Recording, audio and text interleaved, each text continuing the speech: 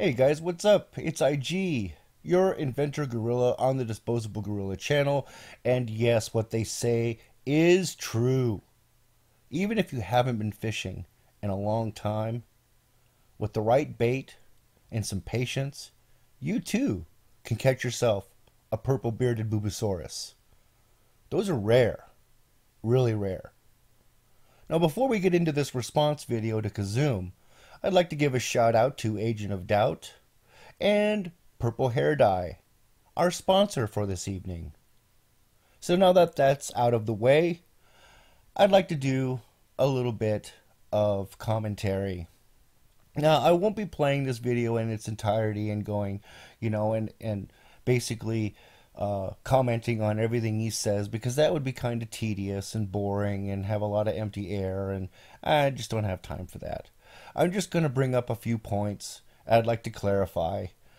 First and foremost, on the topic of taking people out of context, I understand that different people are going to be rubbed differently depending on phrases and statements, and I guess it's just part of the whole video making experience where you make a video or you're watching a video and there are things that stick out, and so I will concede that in the past, yeah, I have taken things out of context or misconstrued the message. But in the case of your video, Kazoom, I was not insulting to you. I was polite, and we had a discussion, and I thought we had come to an agreement. We had come to some common ground. You explained your side of the argument, and I said, okay, well then, very well then. I had no idea that you were still washing sand out of your vagina over that, and for that I apologize. Didn't mean to kick sand up there. And to reiterate, the the basic topic of my video, to make it clear for you, is that I was speaking about people that swear excessively. I said very clearly that I swear.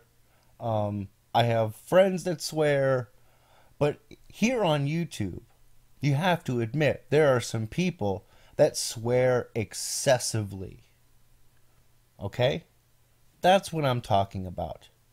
And if you want to consider me arrogant or uptight or snooty, that's fine. My opinion stands. If you swear excessively, I think you're an idiot. I don't think you're very smart. And I think there are a lot of people that would agree with me on that. And I'm not going to back down. I'm not going to change my mind because that's how I was raised.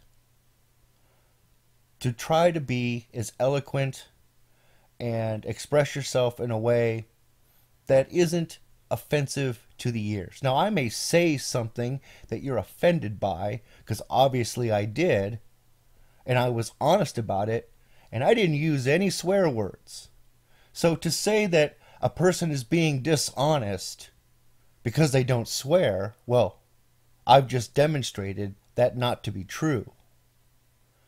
Later on in this video, you chuckle at one of my reasons for trying not to use profanity around my children.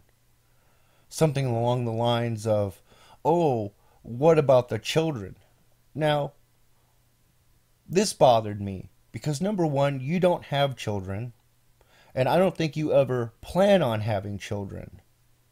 So that statement you made is an extreme ignorance, and it shows you to be an idiot, because children are important. I don't know, they are for me anyway. Setting a good example for children is very important to me. Maybe it's because I'm a father. Maybe it's because that's how I was brought up.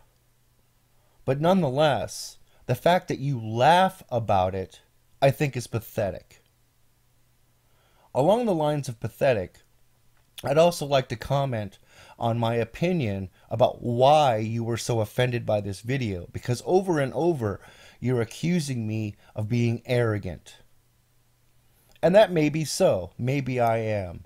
Maybe I do think that I'm better than someone who swears excessively. So what?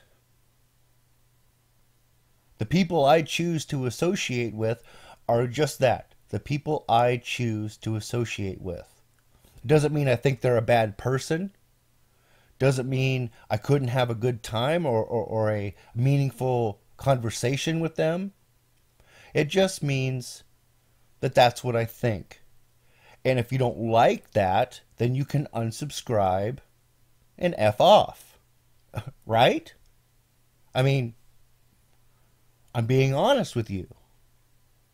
So, with that being said, Kazoom, I don't want you to think that I don't like you. I don't want you to think that I think I'm better than you because, number one, I don't really know you.